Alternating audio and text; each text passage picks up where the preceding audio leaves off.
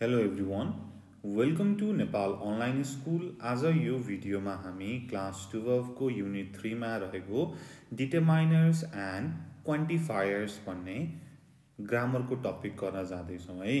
यो टपिक चाहिँ हामीले हाम्रो बुकमा पनि छ र हाम्रो एक्जाममा पनि सोधेको छ, सोध्छ पनि है।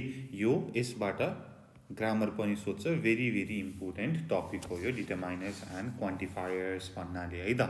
ल सुरु गरौँ। ल बुक छ भनेदेखि बुक पनि हेर्न सक्नुहुन्छ है। युनिट 3 को ग्रामेटिकल पोर्सनमा छ डिटरमाइनर्स एन्ड क्वान्टिफायर्स। यसलाई राम्रोसँग पढौँ है। एमा हेर्नुहोस् त, observe the following examples भनेर भनेको छ। People having unethical justifications for all their actions भनेर छ। People have unethical justification for all their action. All भनेको सबै एक्सनको लागि भनेर भयो। B. Americans throw away around 2.5 million plastic bottles every hours. Every hours प्रत्येक घण्टा भनेर छ। Next. Around 2 billion liters of human and industrial waste are dumped into it each day. Each day भनेर चाहिँ each day पनि हरेक दिन भनेर भयो, हरेक दिन है। Okay. D. All of these create the illusion of complete pleasure at our fingerprints with none of the hassles of plain भनेर भनेको छ। All of these सबैले द इल्युजन भनेर यहाँनिर डिटरमाइनर छ, and non of the ह्यासल्स of pain भनेको non होइन, छैन भनेर भनेको भयो है। यस्तै गरी यहाँनिर तल पनि अफ्यु, the ocean, the whole ocean भनेर छ है। हेरौँ है तल के भनेको छ त यहाँनिर। The words in boldface in the examples above are called determiners and quantifiers. We use determiners to identify things, the book, and we use quantifiers to say how much or how many भनेर छ है। डिटरमाइनर्सले कुनै पनि अब्जेक्टलाई identify गर्नको लागि help गर्छ भनेदेखि क्वान्टिफायरले कतिवटा छ अथवा कति छ भनेर चाहिँ क्वान्टिफायरले जनाउने भयो है। डिटरमाइनरमा डिफाइनाइट आर्टिकल र इन्डिफाइनाइट आर्टिकल है। डिफाइनाइटमा द र इन्डिफाइनाइटमा अ र एन। त्यसपछि पोजेसिभ प्रनाउन, डेमोन्स्ट्रेटिभ प्रनाउन, इन्टरोगेटिभ प्रनाउन पनि डिटरमाइनर्समै पर्छ है। डिटरमाइनिङ प्रनाउन भनेर पनि भनिन्छ र क्वान्टिफायरले कति छ भनेर बुझाउँछ। Any, all, many, much, must, some, a few, a little भनेर अरू पनि क्वान्टिफायरहरू छ है त। अब यसलाई हामीले एप्लाई गर्नु पर्यो, सजिलो छ है, एकदमै सजिलो छ। हेरौँ है ल। Okay, complete the following sentences with much, many, few, little. Much, many, few, लिटलले हामीले यहाँनिर भर्नु पर्यो। ए, he is an introvert, he has got very dot friends भनेर छ। भेरी फ्यु फ्रेन्ड्स भनेर भयो, भेरी फ्यु फ्रेन्ड्स है। फ्यु चाहिँ गन्न सकिनेमा राख्ने, लिटल चाहिँ थोरै भनेकोमा राख्ने है। Okay, next be. I'm busy in preparing my examinations. I have very little time to give to you. I have very little time to give to you. Very little time to give to you. Okay, C. The entire winter season was dry this year. We had little rain. We had little rain. थोरै पानी परेको थियो। D. Our town has almost been modernized. There are old building left. There are few old buildings left. E. You can come today. I've got to do भनेर छ। I haven't got much to do. हाम्रो much पनि छ है। I haven't got much to do. F. The party was overcrowded. There were too many people. Many ले धेरैजनालाई जनायो, too many people. 6. How photograph did you take while you were in Switzerland? कतिवटा भनेर भन्नु पर्यो, how many photographs. H. There was traffic, so I came in time. थोरै traffic थियो भनेर भन्नु पर्यो, there was little traffic भनेर छ। Okay, next. Can I borrow books from you? Can I borrow few books from you? J. Mohan can't be a good teacher. he has little patience, he has little patience, उसको चाहिँ थोरै patience छ भनेर भयो है। यहाँ चाहिँ अब तपाईले जान्नुपर्ने के त धेरै प्रयोग भएको few र little छ। few र little को चाहिँ राम्रोसँग तपाईले हेर्नु पर्यो है त। हुन्छ ओके। अब हामी तलको गरौँ हुन्छ ल ओके। तर त्यो भन्दा अगाडि हामी माथि few र little को बारेमा थोरै डिस्कस गरौँ हुन्छ ल ओके। सो few है हामीले few जहिले पनि काउन्टेबल नाउन को लागि मात्रै प्रयोग गर्छौं इन प्लुरल फर्म है। few के को लागि युज गर्ने त काउन्टेबल नाउन को लागि, काउन्टेबल नाउन को लागि बट प्लुरल फर्म मा पनि हुनु पर्यो, प्लुरल फर्म मा पनि हुनु पर्यो। त्यसपछि भनेको लिटिल छ। लिटिल भनेको हामीले केमा युज गर्ने हो त भन्दाखेरि अनकाउन्टेबल नाउनमा, अनकाउन्टेबल नाउनमा, अनकाउन्टेबल नाउनमा हामीले लिटिल भनेर प्रयोग गर्छौं हुन्छ ल। यसलाई हेर्नुस् त मिल्यो कि मिलेन यहाँनेरिबाट ल। I have few friends, plural plus countable, little time, time भनेको uncountable, few old buildings left, countable plural है। many sorry not here, little traffic, traffic भनेको uncountable, few books भनेको के त books भनेको चाहिँ countable भयो, plural भयो, patience भनेको uncountable भयो। ठीक छ ल। few र little को बुझ्नु भयो। few को लागि countable चाहियो र plural चाहियो र little को लागि uncountable भए हुन्छ है त। Okay next. अब अर्को put each and every in the following sentence, each र every हामीले लगाउनु पर्यो है त। let's see। A, the party is split into 3 factions, the factions headed by a former prime minister, प्रत्येक भनेर भन्नु पर्यो each faction headed by a former prime minister। B, leap year occur the 4 years, every 4 years 4 वर्षमा एकचोटी पर्छ भन्ने कुरा भयो है, every 4 years। next, the parent worries about their children भनेर छ। सबै प्यारेन्टले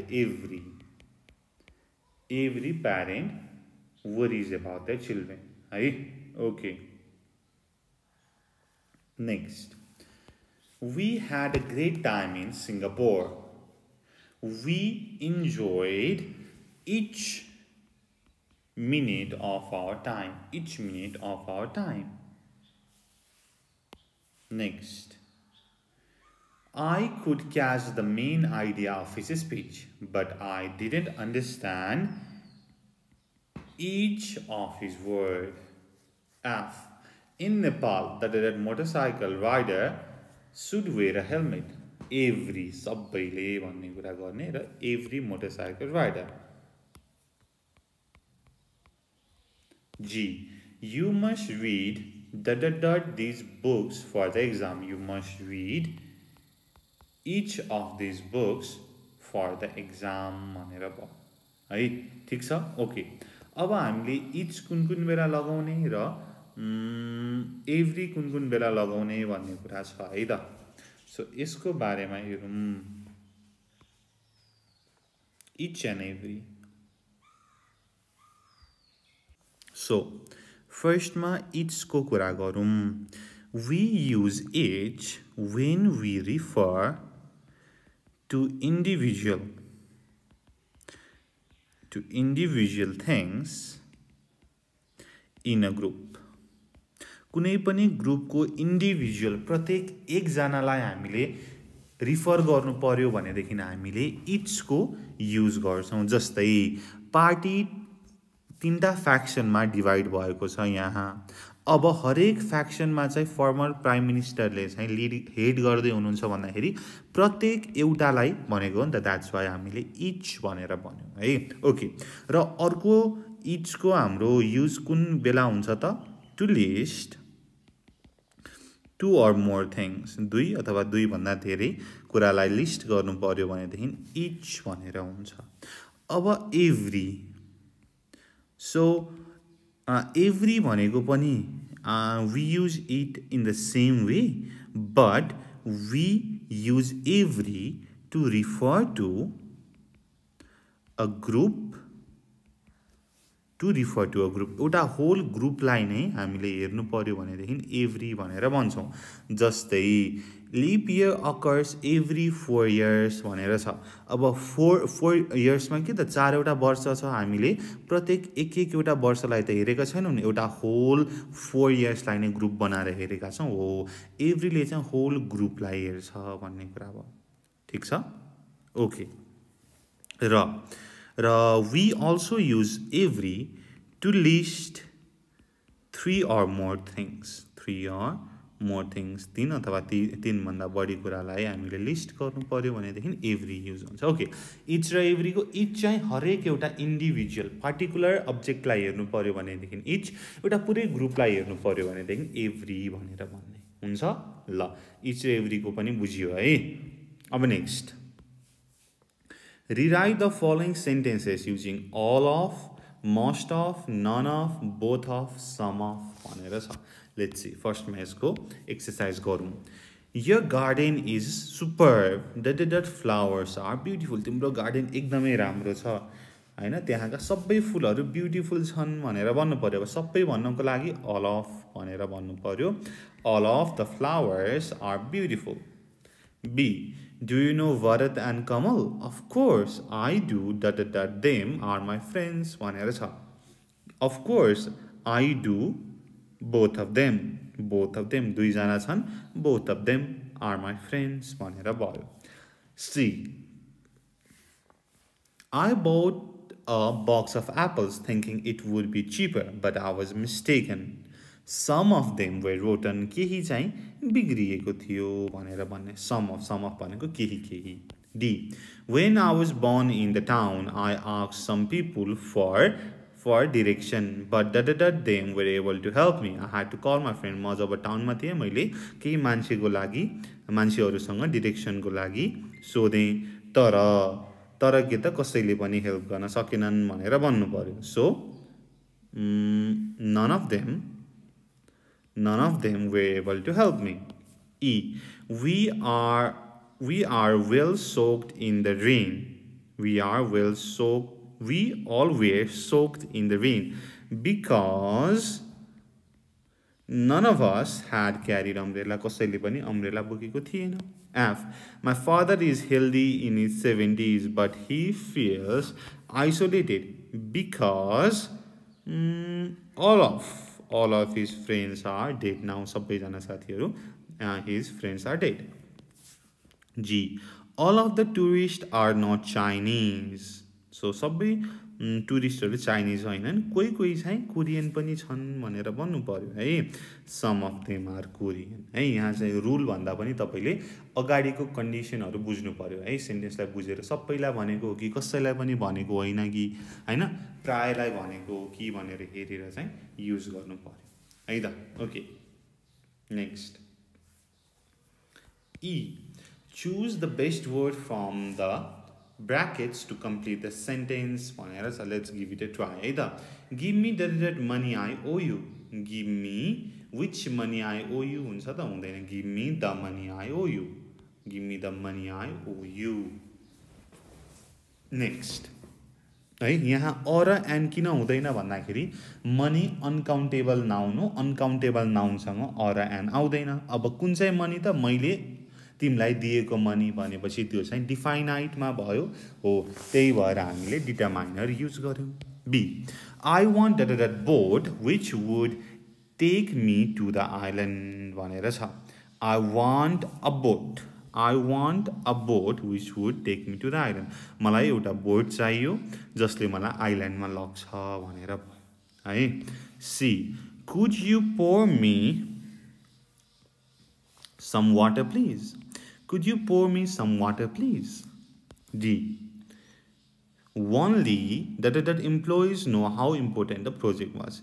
Only a few employees know how important the project was. Little त हुने नै भएन हैन, किनकि little भनेको अनकाउन्टेबलमा लाग्छ भनेर हामीले माथि हेरिसक्यौं।